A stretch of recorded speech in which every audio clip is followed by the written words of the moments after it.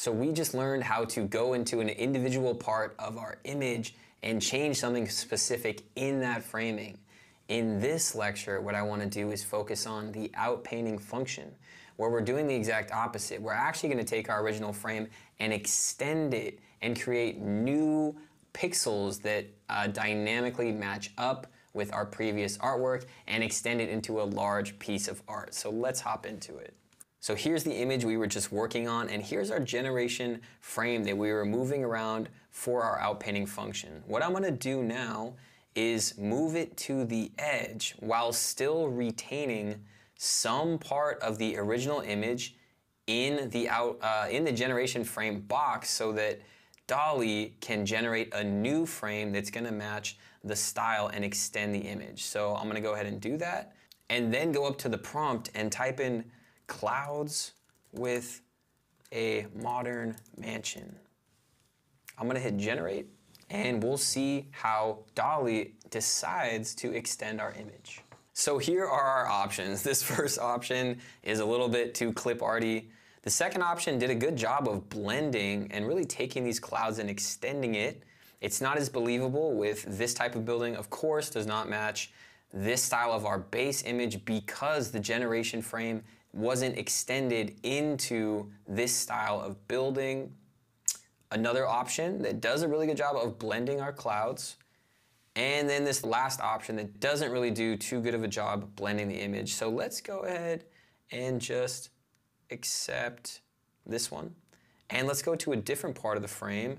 And let's go ahead and extend out this part of the image. So I have the part that I want highlighted.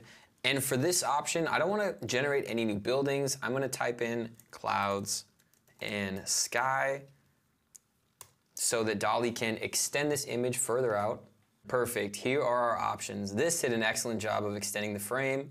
That's pretty good as well. That looks spot on. So let's go ahead and hit accept. And here's what we've done to change our image just in a few seconds. Now, as a second example, what I want to do is start off with a different base image. So I'm going to go to the home page, and I'm going to scroll and see what would be another cool opportunity of an image to extend. Let's go ahead and extend this frame because this actually has a little bit more of a practical use. So I think this will be a great example to use. Let's click this one, go to edit, choose our generation frame. Let's go ahead and extend this out.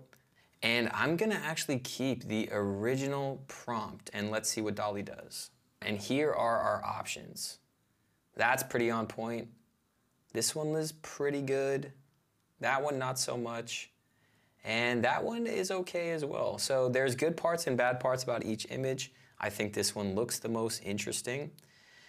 Now we know what DALL-E does when you keep the same prompt, and as a very last example, I want to extend the image this way and change the prompt completely.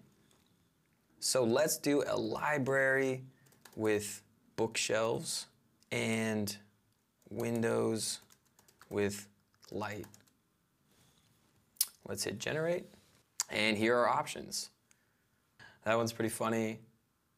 That's interesting.